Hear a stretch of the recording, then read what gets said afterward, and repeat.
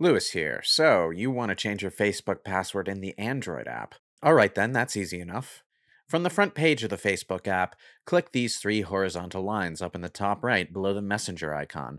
From this menu, you'll want to select Settings. The password and security option is staring you right in the face here, and that's where you want to be.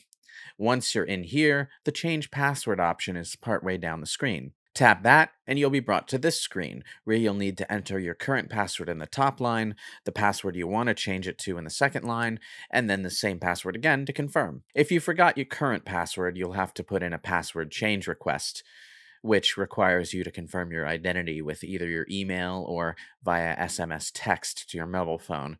Straightforward enough. Please note that if you've enabled two factor authentication, you'll probably have to enter your authentication code at some point during this process as a security measure, so be sure you have that on hand. There you have it. Click Settings and find the password menu. See you next video.